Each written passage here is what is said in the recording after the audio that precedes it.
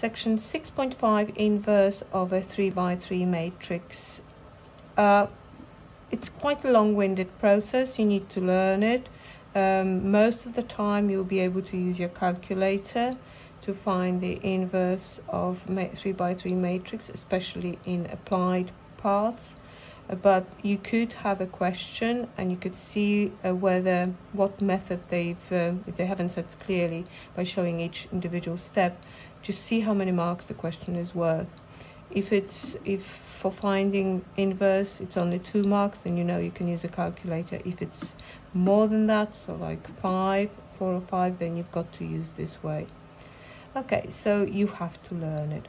5 steps of finding inverse. So the first thing you're going to do is find the determinant. The second thing you're going to do is find the matrix of minors. Okay, so remind you of what minors are. You delete the row and column that A belongs to. You're left with 4 entries. You treat them as matrix and you find the determinant and you replace the position of A with that minor. Then if you go to B, if you cross the column and the row that B is on, you'll be left with D, G, F, I. You put it into that space where B was and you find the determinant of that 2 by 2 matrix. And you carry on like this till you end up with 9 new entries. This is called the matrix of minors. Okay, so each element will be replaced by its minor. Next step, you find the matrix of cofactors. So it's really the same matrix as the matrix of minors, but you keep the signs of diagonals positive as they are, and you change all the other signs to opposite, so they form that pattern. So X stays positive and the others become negative. Okay, now the 4 is find the transpose of matrix of cofactors. What's a transpose? Here you've got a short explanation. It simply reverses, so switches around or swaps around the rows with columns. So you had AB going across, now you've got AB going down. You had CD going across, now you've got CD going down. And the last step, which I didn't write down, so let's copy it down. The inverse is simply the 1 over det of A and then multiplied by the transpose of matrix of cofactors. So we're going to have a go at doing one such matrix. Okay, so 5 steps.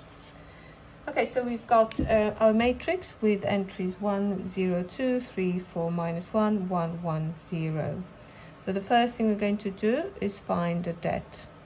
So det A is, remember, it's A, so it's 1 times det of the matrix that's left after deleting the column, minus, it's going to be minus 3, and then you will be left with 0, 2, 1, 0. Always write this out. And then you've got 1, and the matrix you'll be left with 0, 2, 4, minus 1. Okay, so it's going to be 1. Let's find that little det here. 4 times 0 is 0, minus 1. Oh, let's just write it long way. So 4 times 0 minus 1 there. Minus 3, you will have 0 minus 2 plus 1 times 0 minus 8. So you're going to have 1 plus 6 minus 8. So it's minus 1. Okay, step 2, let's put it here. So we've got to now find the matrix of minors. So let's do it slowly. So let's rewrite it, our matrix of minors. I could have made. Okay, the top left entry is going to be the det of 4 minus 1, 1, 0. The next entry is going to be the det of 0, 2, 1, 0. The next entry is det of 0, 2, 4, minus 1. So these are actually the ones you used in finding det determinant. Right, the next one you're going to delete the first column and the middle row. You'll be left with 3, 1, minus 1, 0. The next one you will delete the middle column and middle row. You'll be left with 1, 1, 2, 0. The last one you'll be deleting the last column and the middle row. You'll be left with 1, 3, 2, minus 1. And moving on to the bottom row, you'll be left with 3, 4, 1, 1. The next one is going to be 1, 0, 1, 1. And the last one, you've got 1, 0, 3, 4. Brilliant.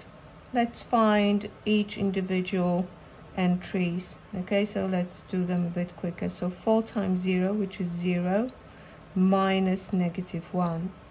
It's going to be 1. The next, now really be careful with here, because marked papers where students just made 1 or 2 really silly errors. So always double check. 0 times 0, which is 0, minus 2, which is minus 2. Here 0, minus 8. 0 minus minus 1, so it's 1. 0 minus 2. Minus 1 minus 6, minus 7. 3 minus 4 minus 1. 1 minus 0, 1. 4 minus 0 is 4.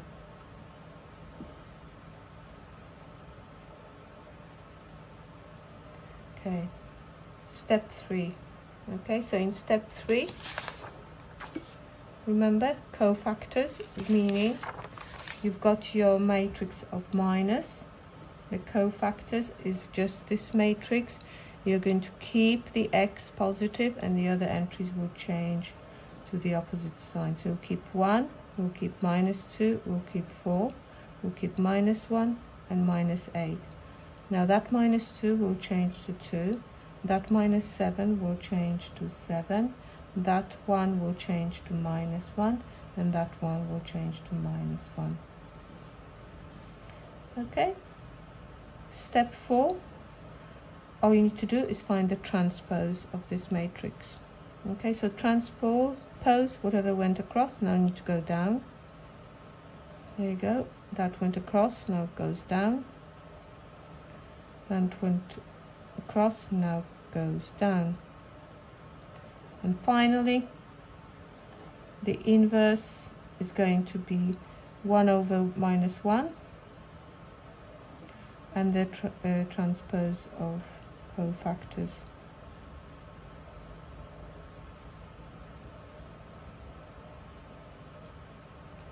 Okay, since it's not too tedious to incorporate that 1 over minus 1 is minus 1. If you times it by minus 1, you'll have minus 1, minus 2, 8, minus 1, minus 2, minus 7, 1, 1, and negative 4. Very good. Okay, so example 18 is that, oh, there's 2 more examples before exercise 6e. So here we've been asked to find the inverse of that matrix. Okay, you couldn't do this question on the calculator because there's a letter, a constant here. One of the entries being replaced with k. So we're going to do step by step. So the first step is going to be finding det. So det A is going to be 3, and then matrix K, minus 1, 0, 3, we need to find det of that. Then you've got minus 2, and then minus 2, minus 1, 0, and 3. And then you've got minus 2, and then it's going to leave you with minus 2k, minus 1, minus 3. Right, let's just do it here. So let's just do it slowly. 3, 3k minus 0, so it's 3k. This one is minus 6 minus 0, so it's minus 6. And this one is 6 minus minus k, so plus k. Okay, so let's just do this one. 9k plus 12 minus 12 minus 2k. That gives me 7k. That's a nice one. Okay, number 2, minus. So you've got on the top corner, always write it with the dot notation first. I'm just going to copy these ones here because I've already found out which ones they were when I was looking for the determinant. There you go. Now the middle row, it's going to be, if you 2 minus 2 minus 3, 3. Okay, the next one, you're going to have 3 minus 2 minus 1, 3. The next one, you're going to be left with 3, 2 minus 1 minus 3. The bottom one, you're left with 2k minus 2, 0, if you do that minor. This one here is going to give you 3 minus 2 minus 2, 0. And the last one will leave you with 3 minus 2, 2k. There you go. Okay, so here we've got 3k. You calculated them here. Just this next one is minus 6, and the next one is 6 plus k. Okay, this one here is going to give you 6 minus 6, 0, 9, and then you times them together, you get 2, so it's 9 minus 2 is 7. This one is minus 9 minus minus 2, so it's plus 2, which is 11. Then you've got 0 minus minus 2k, so 2k. 0 minus 4, and then you've got 3k plus 4.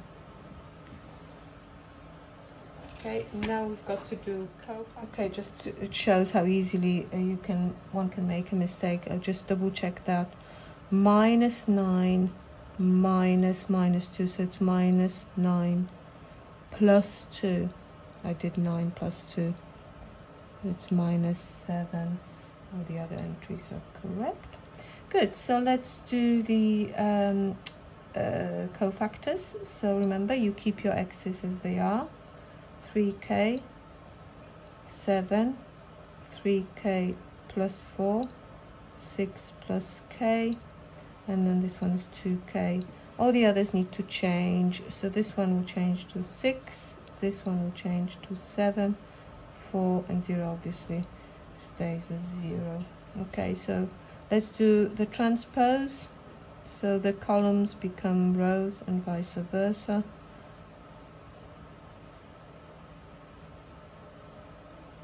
That is 0, good. 2k, 4, 3k plus 4. And finally, you're going to write the final answer, which is our inverse.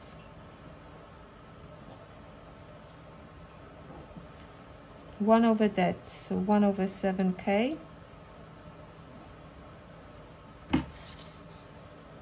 And you're going to do, copy this matrix, so it's 3k, 6, 6 plus k, 0, 7, 7, 2k, 4, 3k plus 4. Splendid. Well, let's go on to exercise. Oh no, there's example 19, so it's wishful thinking. There's exercise 6e after this example. Let's have a go. We are going to show that the this means this matrix is a self-inverse. I don't need to find the inverse of this matrix to in order to show that it's going to be the same going through all the 5 stages. I would think that if this is the case, then all I need to do is multiply a by a, which you could actually write it as a squared, and then if the answer is I, then clearly the inverse, it must be inverse of itself. Let's check whether that's the case. So you've got minus 2, 0, 1, 3, 1, minus 1, minus 3, 0, 2. Let's multiply carefully. So remember, row and column, you've got minus 2 times minus 2, so it's 4. And then 0, minus 3 for the first entry. And the next one is going to be 0. Then you're going to have minus 2, 0, and 2. So that's going to give you 0. Then you're going to have 3 times minus 2, which is minus 6, plus 3, plus 3. So that's should really, to prove that I'm multiplying it, show it like this. I'll do it for some of the entries. Then this one is going to be 3 times 0, which is 0, plus 1, and then plus 0. And this one is going to be 3, minus 1, and then minus 2. This one is going to be 6, plus 0, minus 6. The next one is 0, plus 0. Which one am I doing? Oh yeah, plus 0. And then minus 3, plus 0, plus 4.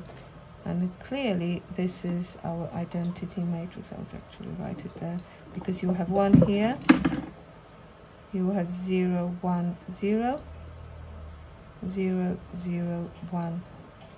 So because it's an identity matrix, then you clearly, if A times A is I, if you apply the inverse to this side, you need to apply it to that side, then clearly this is equal to I, so you've got A is equal to A minus 1. Proven, or shown. Okay, so over here we are going to find matrix B. Okay, so we know that the inverse of our matrix A multiplied by another matrix B, we are given that inverse, but what else do we know? We know that AB, the result from before, this actually means B followed by A. So when you're undoing it, you're going to be undoing A first, which actually is weird because you do it furthest from the right, followed by B. There you go. So we've got our matrix A. It's the same question. Now our matrix A is the same as its inverse. So let's put this information down.